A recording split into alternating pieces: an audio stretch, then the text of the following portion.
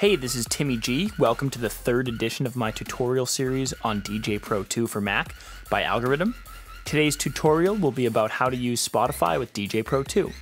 I just want to mention that in order to use Spotify with DJay Pro 2, you do need a Spotify Premium account. Anyways, let's get started. So first we want to go over to the left right here where the Spotify icon is and click it. And then we want to log in to Spotify. So once this menu comes up, we hit log into Spotify. And then we type in our credentials. Now this little security thing comes up, so we need to find all the vehicles. I hope that's good. Oh. Okay, now we're in. So right now we can see the playlist menu. So this shows all of the playlists that you've either made or that you follow on Spotify, which is pretty cool. To load a track from a playlist, you just go to one of your playlists. So I'll go to the TimmyG playlist, and then I will pick one of the songs. So I'll pick It's TimmyG, and I click and drag onto the deck that you want it to play on, and then it loads the song from Spotify, and then it plays just like a regular song. It's TimmyG. Okay, so that's pretty much it for the playlist features. You can do the filtering just like in the iTunes. So I'll go over that briefly. If you do want to filter, you can filter songs with different tempos. So let's say I want to do 140 and 150. Then it will show you all the songs that are between 140 and 150 in that playlist. And you can click it off to turn it off.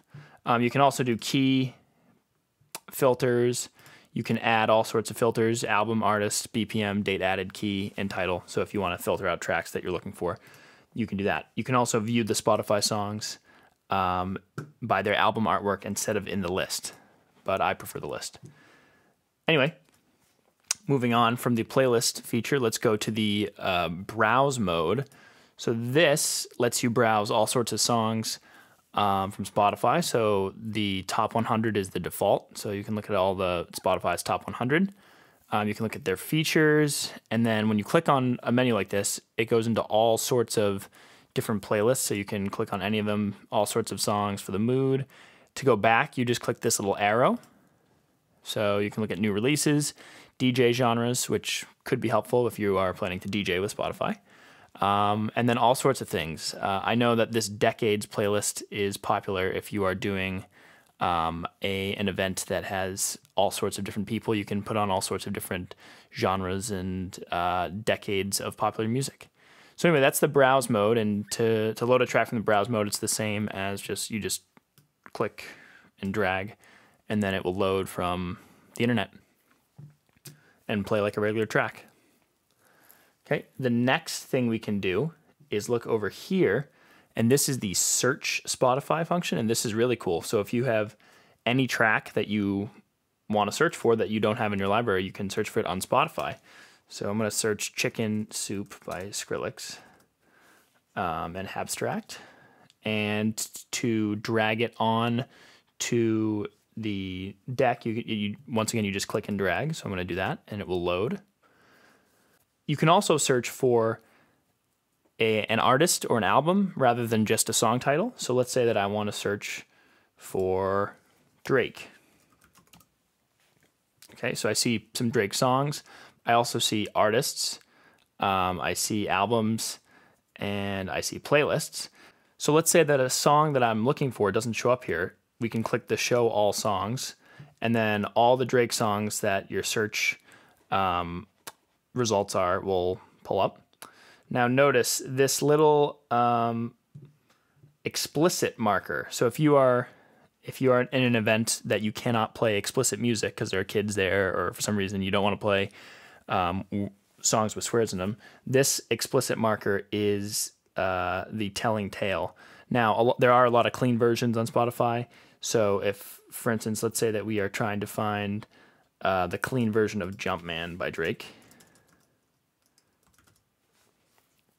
So usually Spotify has both versions. So this is the explicit version and this is the clean version. So, but I would always double check in your headphones before you play it in front of a crowd that would be sensitive to swears. Anyway, so that is the search function of DJay Pro using Spotify. So now let's go on to the playlists that you can make in DJay Pro that have a combination of both Spotify tracks and your own tracks from iTunes. So if we go back to our library here, which shows our playlists, and I'm going to go up here and then go to View and then Split Library. This allows me to see my DJay Pro playlists and my Spotify playlists. So I can drag in, let's say I'll drag in my track, The Fight, and I want to drag it into my playlist Beats. So I'll drag it in and then it shows up.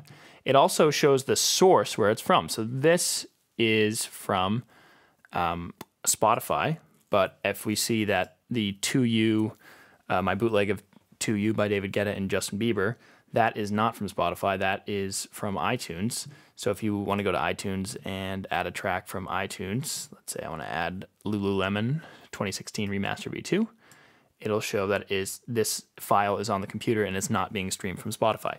So if you want to organize playlists with both Spotify tracks and non-Spotify tracks, you can do that by using this playlist method. So I'm going to get rid of the split library now. And then we will move on to the metadata. I just wanted to mention quickly that the metadata is not editable. You cannot edit the metadata. This is all controlled by the Spotify database. So whatever it says here goes. Even if something's incorrect, you can't edit that. Except for the BPM. I'll talk about editing BPM in the grid in a different tutorial. But for instance, keys, I know for some of my songs that are on Spotify, the key is not correct, and you just have to live with that. But anyway, so I also wanted to mention the stream quality. So if you go up to DJay Pro and click Preferences, and then go to Library. So if you go to Spotify, right here, the default is, they say it's recommended, but I believe it's 96 kilobits per second, which is, if you know anything about audio, that is not a very high quality bit rate. High, I believe, is 192 kilobits per second, and then extreme is 320 kilobits per second. I would suggest doing the extreme. It's the best quality, assuming that you have a decent internet connection. But if you have really spotty internet connection, one, you shouldn't rely on Spotify ever, just because worst case scenario, it could not work for you. But if you have a good internet connection, I would suggest doing the extreme, the highest quality, just so you can be playing the highest quality tracks. But if you have a low internet connection, this is when you can start to tell that the quality is being reduced. So I would definitely suggest keeping it on extreme for quality. One last thing that I forgot to show is the match function. So if I click here, and then I go to match, this is the song that's on the deck right now, and then Spotify will give you songs that are similar to this that might mix in well with this track. And if I want to pick any of these tracks, I could load them onto the next deck. I could listen to them before this song ends to see if I want to mix them in. Yeah, so that's pretty cool. To log out, you go to Library, and then go down, log out of Spotify for TimmyG or whoever you are, and just click log out, and then you are logged out. If you share a computer and you don't want someone else to see your login credentials or your playlists or whatever, that's fine to do. The last thing I want to mention is you cannot record a set using Spotify tracks. So right now I have a Spotify track loaded, and if I click Start New Audio Recording, it will not let me because it says recording not available while using Spotify. Please load songs from your local media library to create a recording. In a future tutorial, I will go over how to record your sets even if you are using Spotify tracks, but it will not be through the software. So yeah, be looking forward to that. Other than that, that's about it. If I missed anything, let me know in the comments. If you like this video, or If it helped you out, be sure to give it a thumbs up.